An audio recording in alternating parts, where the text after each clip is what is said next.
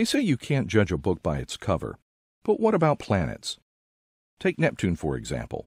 For many years, especially since 1989, when Voyager 2 flew past Neptune and measured its gravity field, astronomers have known that the blue giant harbors a secret world inside.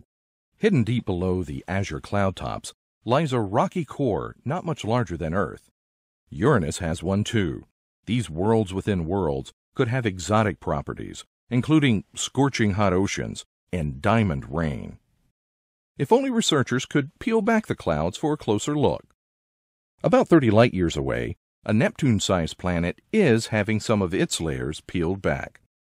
Astronomers using NASA's Hubble Space Telescope have discovered an immense cloud of hydrogen evaporating from a Neptune-sized planet named GJ 436b. This cloud is spectacular, says the study's leader, David Ehrenreich of the Observatory of the University of Geneva in Switzerland. The research team has nicknamed it the Behemoth. The planet's atmosphere is evaporating because of extreme irradiation from its parent star, a process that might have been even more intense in the past. The parent star, which is a faint red dwarf, was once more active, says Ehrenreich. This means that the planet's atmosphere evaporated faster during its first billion years of existence. Overall, we estimate that the planet may have lost up to 10% of its atmosphere. GJ 436b is considered to be a warm Neptune because of its size and because it is much closer to its parent star than Neptune is to our own Sun. Orbiting at a distance of less than 3 million miles, it whips around the central red dwarf in just 2.6 Earth days. For comparison, the Earth is 93 million miles from the Sun and orbits every 365.24 days. Systems like GJ 436b could explain the existence of so-called hot super-Earths. Hot super-Earths are larger, hotter versions of our own planet.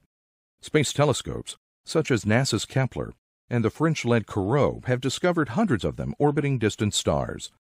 The existence of the Behemoth suggests that hot super-Earths could be the remnants of warm Neptunes that completely lost their gaseous atmospheres to evaporation. Finding a cloud around GJ 436b required Hubble's ultraviolet vision. Earth's atmosphere blocks most ultraviolet light, so only a space telescope like Hubble could make the crucial observations.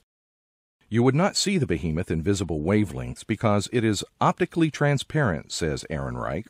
On the other hand, it is opaque to UV rays, so when you turn the ultraviolet eye of Hubble onto the system, it's really kind of a transformation, because the planet turns into a monstrous thing.